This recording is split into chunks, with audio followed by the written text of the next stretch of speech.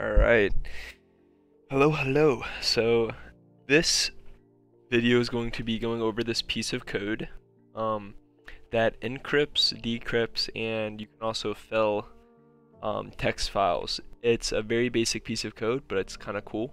And uh, I wanted to have something like this. That way I can just kind of have some cool encrypted stuff on my PC. But it's very basic and it's very easy to crack, but it's a cool basic project for C++. So let's run it first and show what it does. So our options are to fill the diary, to encrypt and decrypt. Right now, obviously, we should probably fill the diary first, kind of in order.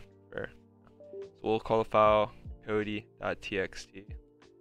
So we'll type. Let's do hello, or we'll do dear diary, comma. We'll end the line.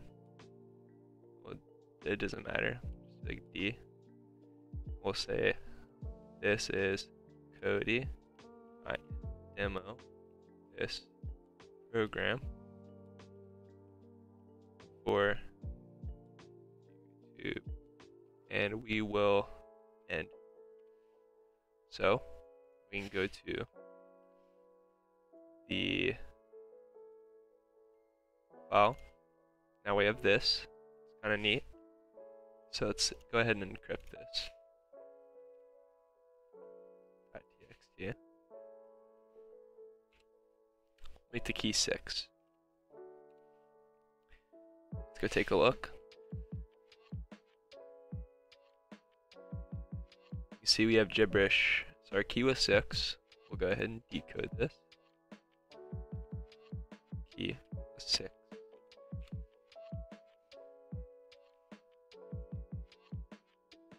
And we have decrypt. Your diary, this Cody, I'm a demo, YouTube, blah blah blah. Cool. So that's the program running. So let's go ahead and break this down. First of all, I'd like to say this code is partially from this site right here. I did change some of it and implement it differently. I also wanted the data to be private, truly private, so I made a private class. So let's get back to it. Just wanted to put that in there. So first we have a class encode decode.h. I just called it endec, and the node encode decode kind of mashed together .h. So we have our get and set for these variables, get and set, and the variables we have are the file, character C, and the key. We have encrypt function and decrypt and fill diary. Let's go ahead and take a look at this. So we'll do the fill diary first. This is one of the things I added. So first we ask the user for the file name. We get it. We also have a variable text. This gets used below. So we open up an outstream.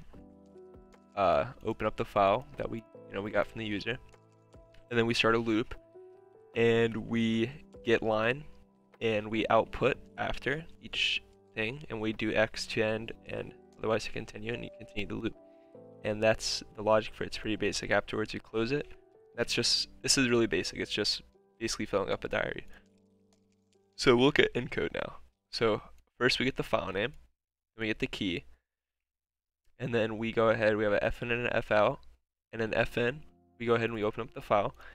We open up the encrypt.txt, which is a new file, and then we go ahead and we read in from our old file, and we read in basically all of this, and then the key is here. So this is where the key is important. So temp gets created from the character plus a key, which makes it look like gibberish, and then we output this new integer as a character, which creates a gibberish character. So that's how that works. But afterwards we close. This is the encryption. It's just adding basically from a character we are adding a number to it, which creates gibberish because you can't add those two data types. So we're putting that into an integer, and then we're outputting it as a character. So it creates gibberish, but this can easily be decoded with the key. So in the decrypt we do the same thing, but we do the reverse.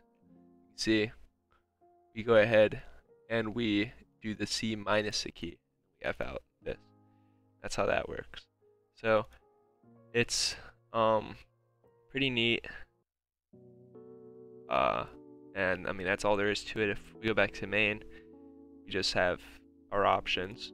Switch, case 1, we call it fill diary. Case 2, we call encrypt. Case 3, we call decrypt. It's a really basic piece of code. It's kind of neat. This could be done the same way that the website I had pulled up does. They just have it all in one file. They have a class up here, but I prefer having my classes actually in their .h files. This is something we can build off of and add more stuff to. But for now, let's just fill a diary. Make it demo.txt. Programming. Well, we'll do this. Declare codes.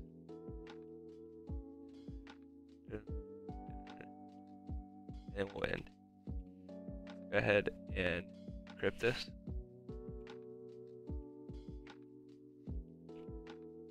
And we'll make it 9.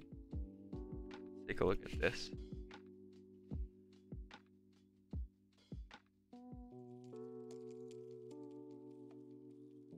Okay, try to decrypt this. 9.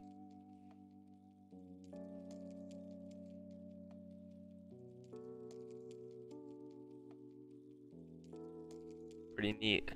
Pretty neat. Yes. So the encrypted version here.